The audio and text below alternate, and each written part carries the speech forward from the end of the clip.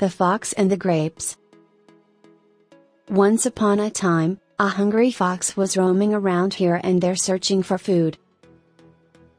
Because of hunger, he was feeling weak and tired. Fortunately, he came to a garden where he saw a grapevine laden with the bunches of grapes. They looked quite ripe and juicy. "Those juicy grapes will be just the thing to quench my thirst," he said to himself. He took several steps back and then took a run and a jump, but the grapes were too high and he landed with a thump.